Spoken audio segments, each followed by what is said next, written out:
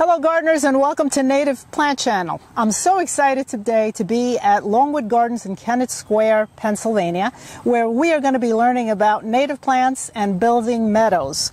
And I'm here with Dr. Lea Johnson, who is Associate Director of Landscape Stewardship and Ecology. Did I get that right? Land stewardship and ecology. Stewardship. Okay. It's a really long title. It's a long title. But we're going to be showing you all facets of meadows, how to create your meadow, how to maintain your meadow, and the fantastic plants that you can use to build diversity into your home landscape.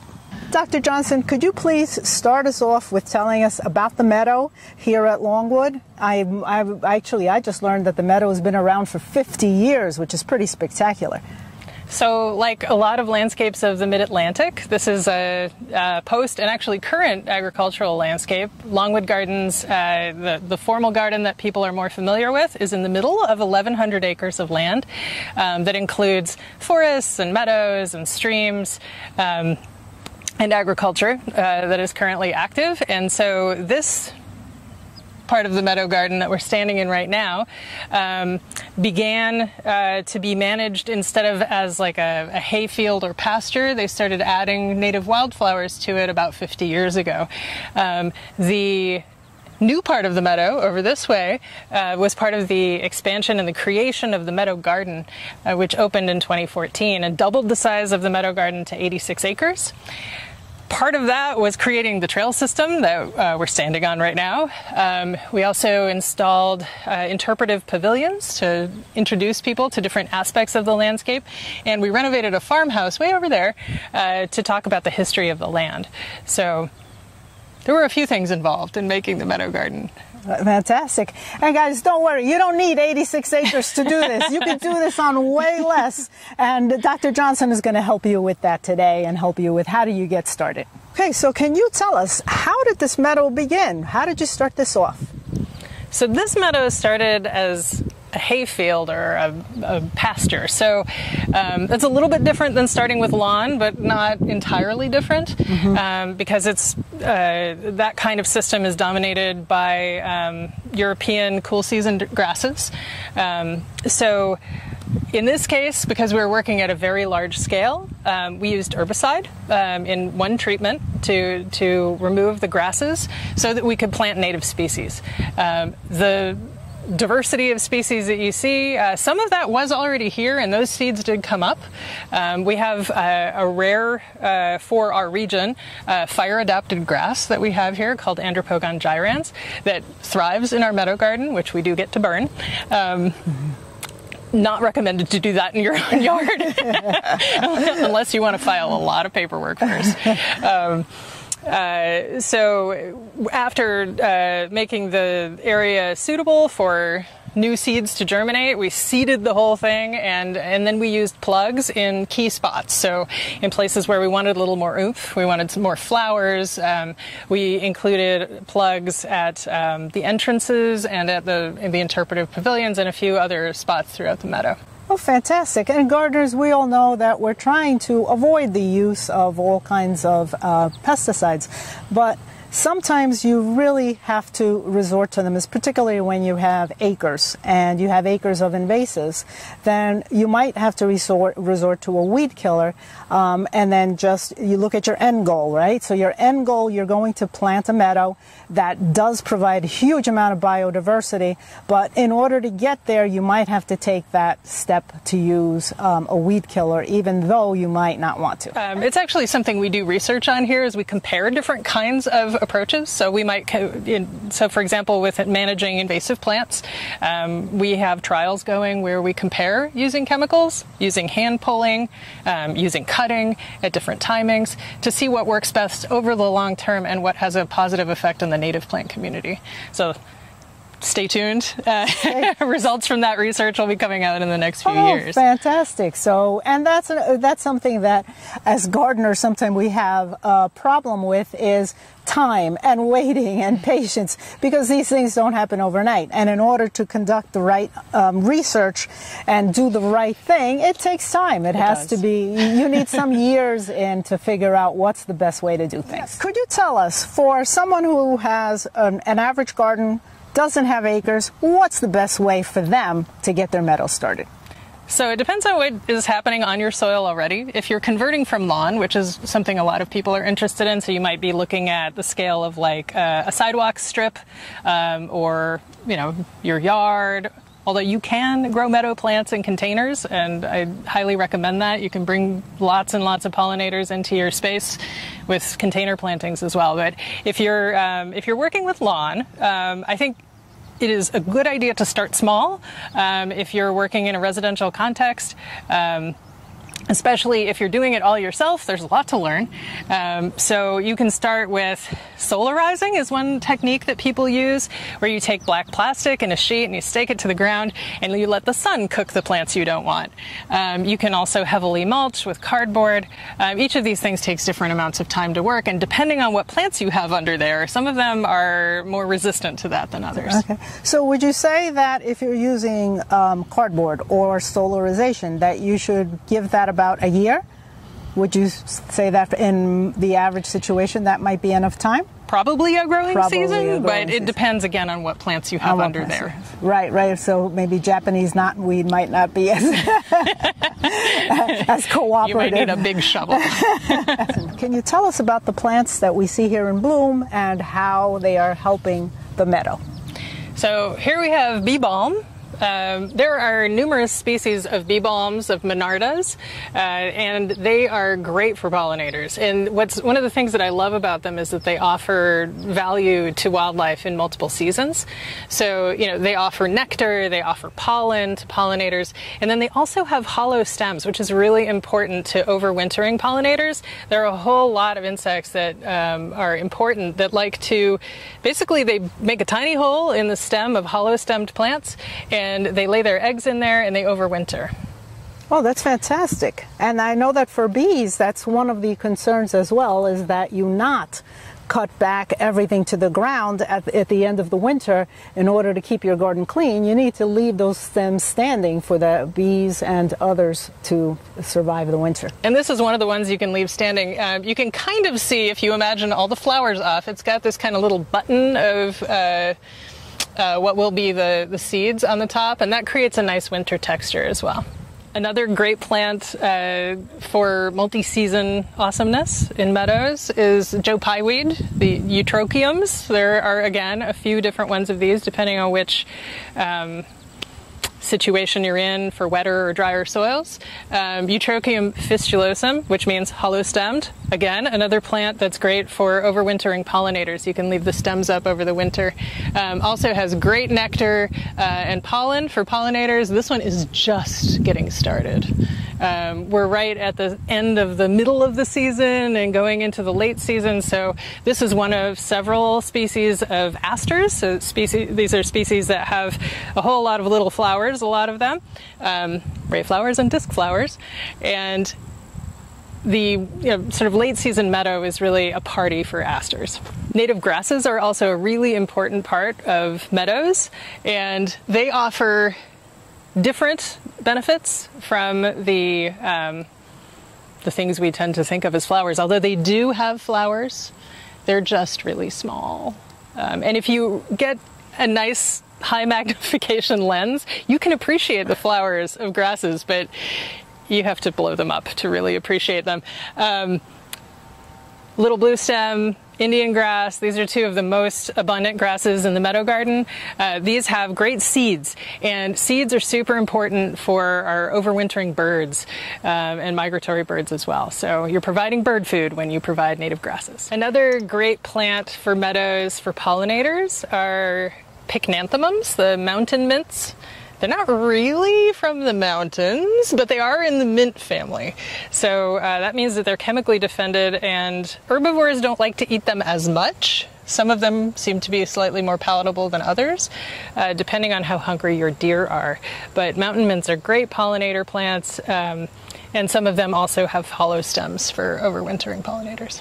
Another group of asters that get going in the late summer are the goldenrods. Salvadego species. There again are a bunch of different species that are good in different situations, and they also have these tiny flowers that are beloved by the pollinators. They offer nectar, they offer pollen, and they're bright yellow, so they make everything look very festive. When you're thinking about creating a meadow garden in your own space, it's good to think about the size of the area that you have and the size of the plants that you want, because you can have little short plants if that's the right thing for your space, but you can also have Silphium perfoliatum if you want to, cup plant. This can be used as a visual screen as well as being a great pollinator plant. I'm surrounded by bees and they have really full pollen baskets on their legs. And another interesting thing about Silphium is that it's actually fragrant, which I discovered because I have it next to my deck and they're up high, so I had the opportunity to smell them, and they're actually fragrant. So if you have a deck that's elevated, plant these by your deck and you'll get to enjoy them, where you'll get to see them more at eye level and enjoy their fragrance. So one of the reasons to plant a really diverse meadow is to provide habitat for the maximum number of species that you can. And most insects are specialists, which means that they can only feed on a specific species or maybe a specific genus of plants. So they're limited in where they can get the resources that they need. So if you plant a diversity of species, you'll be supporting a greater diversity of pollinators as well. The design of Longwood's Meadow Garden incorporates a number of different values. So not only are we creating a landscape for biodiversity, but also for beauty, for inspiring people with the beauty of native plants and landscapes. We're also protecting water quality. There's a stream that runs through this area that this is the headwaters for. It's also a beauty that is very much about surprise and change. It's about texture, it's about being dynamic. If you go into a meadow twice, you're going to have a different experience each time, and that's really what is really lovely and wonderful about natural systems generally, but meadows in particular are very dynamic systems.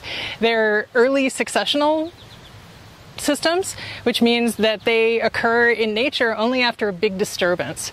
So that might be a fire, it might be a flood, it might be something else that kills off all the trees. In nature, meadows occur in places where trees can't grow or where trees are not growing right now for whatever reason. So you'll find them in high mountains, you'll find them where the land is very salty next to the ocean, in places where it's very rocky or dry or the soil is weird like a serpentine barren.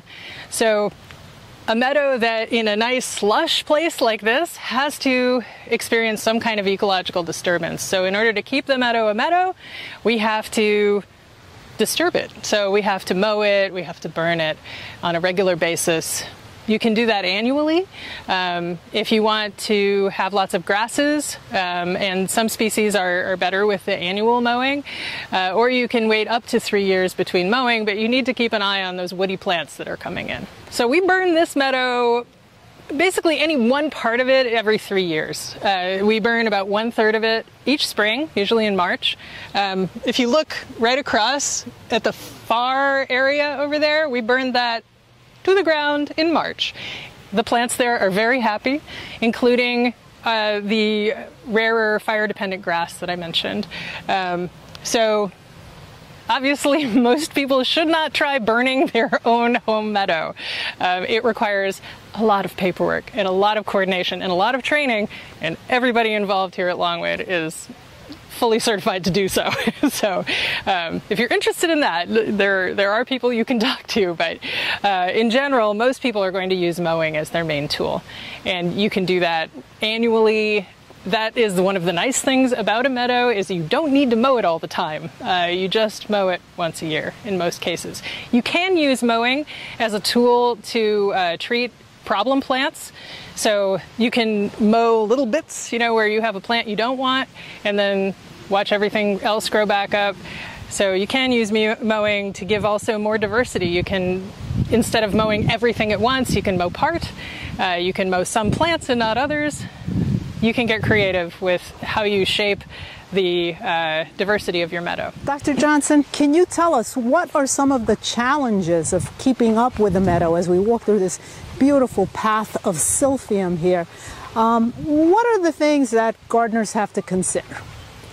Well, weeds. A meadow is an early successional system. It's a place with a lot of sun. It's got open space. When you make those ecological disturbances, you're making opportunities for lots of plants that like a lot of sun to grow. And a lot of the plants that live in that kind of environment we know as weeds. So you need to know both your native plants and your weeds. And so that can be a fun learning challenge.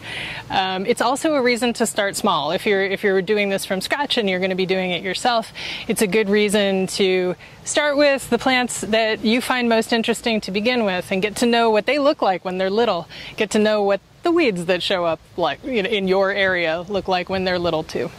Right, it's know your weeds as well as your natives. The Meadow Garden is one of many beautiful gardens at Longwood. If you haven't been to Longwood, it's a world-class botanical garden.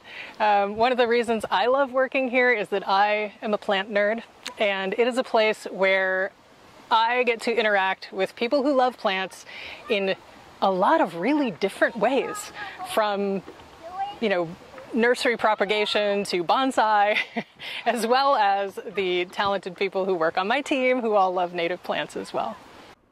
Longwood is well known for its expertise in many areas of horticulture, and people come here to see its many gardens that include annuals, perennials, shrubs, trees, and they also come and visit for its spectacular holiday displays. So when you're thinking about what plants to put in your meadow, an important consideration is that they offer value to wildlife as well as beauty for you all year round. So in the early season, you can get nectar value and pollen from plants like beard tongue, Penstemon digitalis, blue false indigo, Baptisia australis, and golden alexanders, each of those offering lovely different colors. In the middle of the season, towards the beginning, the milkweeds, well, depending on the milkweed, which part of the middle of the season, but there are many species of milkweeds. Most people are aware that monarch butterflies love milkweeds. There are many of them. Cup plant, Silphium perfoliatum, is another good one for middle season. Blazing star, Liatris spicata, which I think is just finishing in the Meadow Garden right now. The many monardas, Monarda fistulosa with its hollow stems. Late season, we start getting into that party of asters, New York ironweed, Vernonia noviboracensis, goldenrods, Joe Pyeweed, black-eyed Susans, the Rudbeckias, and of course the native grasses, although their flowers are not quite as showy. In winter, that's when you really get into texture. So you also have value from those hollow-stemmed plants that we talked about. In the winter, everything is quiet, but the winter is really when you see beauty in the frost, beauty in the texture, beauty in the wind. It's really great when it snows, if it snows. Gardeners across the country, the public, is waking up to the fact that we need to do something to protect our insects, to protect our birds, to conserve our soils, to conserve our wildlife. And a place like this will help us do that. There are so many goals that we need to achieve and changes that we need to make. Dr. Johnson, can you tell us a little bit about ecosystems and how you are supporting all kinds of wildlife here? This is a full-on ecosystem. We have the circle of life here. We have bunnies, we have foxes, we have raptors, we have mice. We have all the things that like to live in a meadow. And we're supporting all of that with plants, right? Plants are the base of our food chains. They are the base of the things that connect our food webs. They provide the food. So they provide food for a lot of different insects, many specialist insects, and those insects go on to be food for a lot of other things. They are very high protein. So in the springtime, when all of the birds are feeding their young, that is when the caterpillars are out. And, you know, we all love to see the lovely moths and butterflies, but some of them too need to become food, and they become birds. So we have great bird life here. The diversity of our habitats at Longwood really reflects the diversity of our bird life as well. Right. And this is something that gardeners can do on their own property on a smaller scale. And the surprising thing is, once you start doing it, you are going to be so magically transformed and want to get out there, want to see what is in your garden. You're going to see insects, you're going to see things that you've never seen before. Dr. Johnson has prepared some resources for you to use, which are available on Facebook. You will find, if you go to Native Plant Channel's Facebook page, there you are going to find a list of resources that include both books and other information online to help you get started with your meadow.